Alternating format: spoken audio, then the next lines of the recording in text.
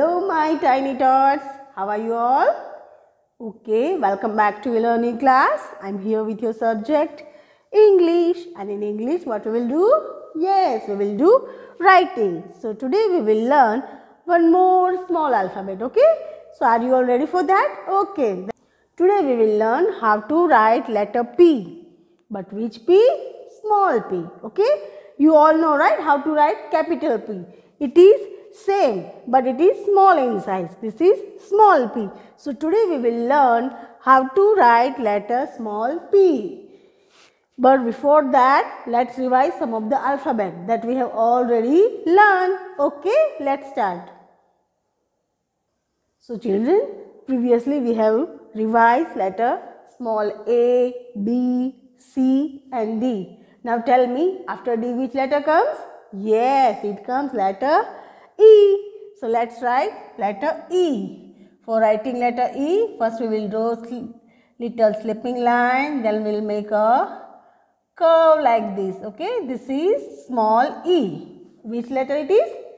Small e. After E, A, B, C, D, E, F. Very good. For writing letter F, we will start from red line, okay? We will make little curve and we will draw a standing line to second blue line, right? Then we will draw a small slipping line on the first blue line. This is letter F. E, F, after F, G. So here we will write letter G. For writing letter G, first we will draw a semicircle, then we will slowly go on top to first blue line and we will make standing line till red line and little curve inside. This is small g. E, F, G, after G, H. Very good. But which letter? Small h. For writing letter small h, we will draw standing line from red line to second blue line and we will go back to first blue line and we will make a loop or curve. This is small h. E, F, G, H. So like this way you have to practice them every day. Okay, so you will learn it nicely. Okay, now we will learn how to write letter small p. What we will do first? Yes, we will see the pictures. You all know, right? What are the pictures related to letter P? Okay, let's revise them. Again, P for which bird is this? Parrot. P for parrot. See how gracefully it is walking. P for parrot. In GK you must have learned, right? Which bird like to eat green chili? Yes, parrot likes, right? So P for parrot. Here are the pictures of parrot. Now, next one is P for which bird is this? Yes, tell me. You must have seen in your picture dictionary, right? Which one is our national bird?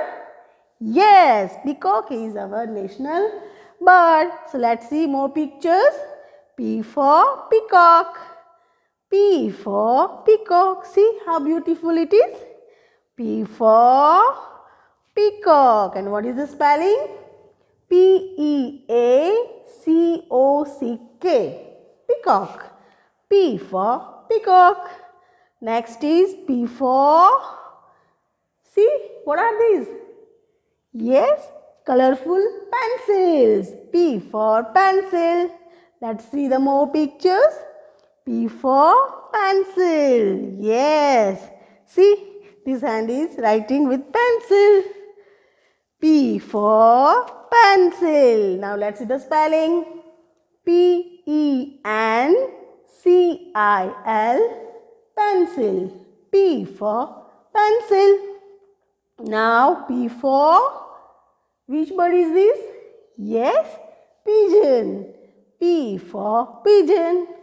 P for, see, here 3 pigeons are there. They are talking or singing? Yes, 3 pigeons are talking together. See, this pigeon is flying.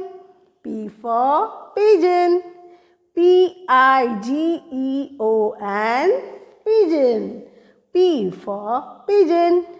Next is P for, which animal is this? Penguin. Very good. P for penguin. See, this penguin is dancing. P for penguin. See, these are the pictures of penguin. It lives in the cold region, right? See how beautiful they are dancing. P for pigeon. Now let's see the spelling. P-E-N-G-U-I-N. Penguin. P for penguin. So children, we have seen the pictures related to letter P. Now let's see how to write letter P. Small p. Okay. For writing letter small p, first we will draw standing line. Okay. Then slowly we will go back on the same line and we'll make a semicircle. Okay. This is letter small p. Right. First you have to draw standing line and you have to go back on the same line till the top. Then you have to make a semicircle. This is letter P, small p. Okay. It is same to the capital, but the method of writing is little different. Okay. This is small p. In capital letter, we were making standing line. Then we were lifting our pencil and we'll drawing a curve like this. But here you don't have to lift your pencil. You have to write it continuously. See, by going back on the same line and have to make little curve or semicircle. But in small p, you have to draw standing line and you have to go back to the top and have to make a semicircle. Okay, you don't have to lift your pencil. This is small p. Now let's trace letter small p. Okay, so for tracing letter p, first we will draw standing line on given dotted line. Go back on the same line. You have to write it very carefully. Okay, see. Like this way you have to make a semicircle or curve. Standing line and go back on the same line. Slowly you have to move your pencil and you have to move your pencil on given dotted line only. Okay, otherwise it will not look nice. See, like this way. You have to first trace out letter small p. See children, you have to draw standing line properly and you have to go back on the same line. Don't make loop like this. See, here you can see a loop and this is wrong one. You have to go back on the same line. Slowly. If you will do your work, then it will look very nice. See.